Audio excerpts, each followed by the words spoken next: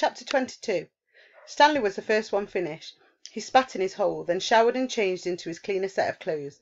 It had been 3 days since the laundry was done, so even his clean set was dirty and smelly. Tomorrow these would become his work clothes and his other set would be washed.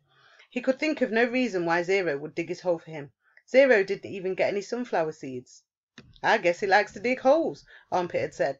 "He's a mole," Zigzag had said. "I think he eats dirt." "Moles don't eat dirt," X-Ray had pointed out. "Worms eat dirt." "Hey, Zero," Squid asked, "are you a mole or a worm?" Zero had said nothing. Stanley never even thanked him, but now he sat on his cot and waited for Zero to return from the shower room. "Thanks," he said as Zero entered through the tent flap. Zero glanced at him, then went over to the crates where he deposited his dirty clothes and towel. "Why'd you help me?" Stanley asked. Zero turned around. "You didn't steal the sunflower seeds," he said. "So neither did you," said Stanley. Zero stared at him. His eyes seemed to expand, and it was almost as if Zero were looking right through him. "You didn't steal the sneakers," he said. Stanley said nothing. He watched Zero walk out of the tent. If anybody had X-ray vision, it was Zero. "Wait!" he called, then hurried out after him. Zero had stopped just outside the tent, and Stanley almost ran into him. "I'll try to teach you to read if you want," Stanley offered. "I don't know if I know how to teach, but I'm not that worn out today, since you dug a lot of my hole." A big smile spread across Zero's face. They returned to the tent where they were less likely to be bothered. Stanley got his box of stationery and a pen out of the crate. They sat on the ground. "Do you know the alphabet?" Stanley asked. For a second he thought he saw a flash of defiance in Zero's eyes, but then it passed. "I think I know some of it," Zero said. "A, B, C, D... Keep going," said Stanley. Zero's eyes looked upwards. "E, F," said Stanley. "G," said Zero. He blew some out of the side of his mouth. "H, I, K, P... H, I, J, K, L," Stanley said. "That's right," said Zero. "I've heard it before, I just don't have it memorized exactly." "That's all right," said Stanley. "Here, I'll say the whole thing just to kind of refresh your memory, then you can try it." He recited the alphabet for Zero, then Zero repeated it without a single mistake. Not bad for a kid who had never seen Sesame Street. "Well, I've heard it before, somewhere," Zero said, trying to act like it was nothing, but his big smile gave him away. The next step was harder. Stanley had to figure out how to teach him to recognize each letter. He gave Zero a piece of paper and took a piece for himself. "I guess we'll start with A." He printed a capital A, and then Zero copied it on his sheet of paper. The paper wasn't lined, which made it more difficult. But Zero's A wasn't bad, just a little big. Stanley told him he needed to write smaller, or else they'd run out of paper real quick. Zero printed it smaller. "Actually, there are 2 ways to write each letter," Stanley said, as he realized this was going to be even harder than he thought. "That's a capital A, but usually you'll see a small a. You only have capital A's at the beginning of a word, and only if it's the start of a sentence, or it's a proper noun, like a name." Zero nodded as if he understood, but Stanley knew he had made very little sense. He printed a lowercase a, and Zero copied it. "So there are 52, said Zero. Stanley didn't know what he was talking about. "Instead of 26 letters, there are really 52. Stanley looked at him surprised. "I guess that's right. How'd you figure that out?" he asked. Zero said nothing. "Did you add?" Zero said nothing. "Did you multiply?" "That's just how many there are," said Zero. Stanley raised and lowered one shoulder. He didn't even know how Zero knew there were 26 in the first place. Did he count them as he recited them? He had Zero write a few more upper and lower case A's, then he moved on to a capital B. This was going to take a long time, he realized.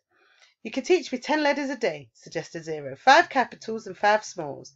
After 5 days I'll know them all. Except on the last day I'll have to do 12. 6 capitals and 6 smalls. Again Stanley stared at him, amazed that he was able to figure all that out. Zero must have thought he was starting for a different reason, because he said, "I'll dig part of your hole every day. I can dig for about an hour, and then you can teach me for an hour. And since I'm a faster digger anyway, our holes will get done about the same time. I won't have to wait for you." "Okay," Stanley agreed. As Zero was printing his B's, Stanley asked him how he figured out it would take 5 days. "Did you multiply? Did you divide?" "That's just what it is," Zero said. "It's good math," said Stanley. "I'm not stupid," Zero said. "I know everybody thinks I am. I just don't like answering their questions." Later that night, as he lay on his cot, Stanley reconsidered the deal he had made with Zero. Getting a break every day would be a relief, but he knew X-Ray wouldn't like it. He wondered if there might be some way Zero would agree to dig part of X-Ray's hole as well. But then again, why should he? "I'm the one teaching Zero. I need the break, so I'll have the energy to teach him. I'm the one who took the blame for the sunflower seeds. I'm the one who Mr. Sir is mad at." He closed his eyes, and images of the warden's cabin floated inside his head. Her red fingernails, Mr. Sir writhing on the floor, her flowered make-up kit. He opened his eyes. He suddenly realised where he'd seen the gold tube before. He'd seen it in his mother's bathroom, and he'd seen it again in the warden's cabin. It was half of a lipstick container. KB! KB! He felt a jolt of astonishment. His mouth silently formed the name Kate Barlow, as he wondered if it really could have belonged to the kissing outlaw. Chapter 23. 110 years ago, Green Lake was the largest lake in Texas. It was full of clear, cool water, and it sparkled like a giant emerald in the sun. It was especially beautiful in the spring, when the peach trees which lined the shore bloomed with pink and rose-coloured blossoms. There was always a town picnic on the 4th of July. They play games, dance, sing, and swim in the lake to keep cool. Prizes were rewarded for the best peach pie and peach jam. A special prize was given every year to Miss Catherine Barlow for her fabulous spiced peaches. No one else even tried to make spiced peaches, because they knew none could be as delicious as hers. Every summer Miss Catherine would pick bushels of peaches and preserve them in jars with cinnamon, cloves, and nutmeg, and other spices which she kept secret. The jarred peaches would last all winter. They probably would have lasted a lot longer than that, but they were always eaten by the end of winter. It was said that Green Lake was the heaven on earth, and that Miss Catherine's spiced peaches were food for the angels. Catherine Barlow was the town's only schoolteacher. She taught in an old one-room schoolhouse. It was old even then. The roof leaked, the windows wouldn't open, the door hung crooked on its bent hinges. She was a wonderful teacher, full of knowledge and full of life. The children loved her. She taught classes in the evening for adults, and many of the adults loved her as well. She was very pretty. Her classes were often full of young men who were a lot more interested in the teacher than they were getting in education. But all they ever got was an education. One such man was Trout Walker. His real name was Charles Walker, but everyone called him Trout because his 2 feet smelled like a couple of dead fish. This wasn't entirely Trout's fault. He had an incurable foot fungus. In fact, it was the same foot fungus that 110 years later would affect the famous ball player Clyde Livingstone. But at least Clyde Livingstone showered every day. "I take a bath every Sunday morning," Trout would brag, "whether I need to or not." Most everyone in the town of Green Lake expected Miss Catherine to marry Trout Walker. He was the son of the richest man in the country. His family owned most of the peach trees and all the land on the east side of the lake. Trout often showed up at night school, but never paid attention. He talked in class and was disrespectful of the students around him. He was loud and stupid. A lot of men in town were not educated. That didn't bother Miss Catherine. She knew they'd spent most of their lives working on farms and ranches and hadn't had much schooling. That was why she was there, to teach them. But Trout didn't want to learn. He seemed to be proud of his stupidity. "How'd you like to take a ride on my new boat this Saturday?" he asked her one evening after class. "No, thank you," said Miss Catherine. "We got a brand new boat," he said.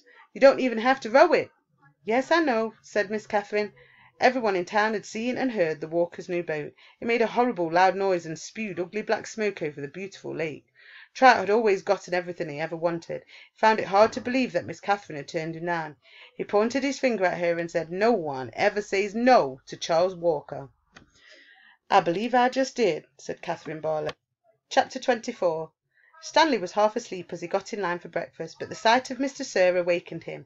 The left side of Mr. Sir's face had swollen to the size of half a cantaloupe. There were 3 dark purple jagged lines running down his cheek where the warden had scratched him. The other boys in Stanley's tent had obviously seen Mr. Sir as well, but they had the good sense not to say anything. Stanley put a carton of juice and a plastic spoon on his tray. He kept his eyes down and hardly breathed as Mr. Sir ladled some oatmeal-like stuff into his bowl. He brought his tray to the table. Behind him, a boy from one of the other tents said, "Hey, what happened to your face?" There was a crash. Stanley turned to see Mr. Sir holding the boy's head against the oatmeal pot. "Is something wrong with my face?" The boy tried to speak but couldn't. Mr. Sir had him by the throat. "Does anyone see anything wrong with my face?" asked Mr. Sir as he continued to choke the boy. Nobody said anything. Mr. Sir let the boy go. His head banged against the table as he fell to the ground. Mr. Sir stood over him and asked, "How does my face look to you now?" A gurgling sound came out of the boy's mouth, and he managed to gasp the word, "Fine." "I'm kind of handsome, don't you think?" "Yes, Mr. Sir." Out on the lake, the other boys asked Stanley what he knew about Mr. Sir's face, but he just shrugged and dug his hole. If he didn't talk about it, maybe it would go away. He worked as hard and as fast as he could, not trying to pace himself. He just wanted to get off the lake and away from Mr. Sir as soon as possible. Besides, he knew he'd get a break. "Whenever you're ready, just let me know," Zero had said. The first time the water truck came, it was driven by Mr. Pendanski. The second time, Mr. Sir was driving. No one said anything except "Thank you, Mr. Sir," as he filled each canteen. No one even dared to look at his grotesque face. As Stanley waited, he ran his tongue over the roof of his mouth and inside his cheeks. His mouth was as dry and as parched as a lake. The bright sun reflected off the side mirror of the truck, and Stanley had to shield his eyes with his hand. "Thank you, Mr. Sir," said Magnet, as he took his canteen from him. "You thirsty, caveman?" Mr. Sir asked. "Yes, Mr. Sir," Stanley said, handing his canteen to him. Mr. Sir opened the nozzle and the water flowed out of the tank, but it did not go into Stanley's canteen. Instead, he held the canteen right next to the stream of water. Stanley watched the water splatter on the dirt where it was quickly absorbed by the thirsty ground. Mr. Sir let the water run for about 30 seconds, then stopped. "You want more?" he asked. Stanley didn't say anything. Mr. Sir turned the water back on, and again Stanley watched it pour onto the dirt. "There, that should be plenty." He handed Stanley his empty canteen. Stanley stared at the dark spot on the ground, which quickly shrank before his eyes. "Thank you, Mr. Sir," he said.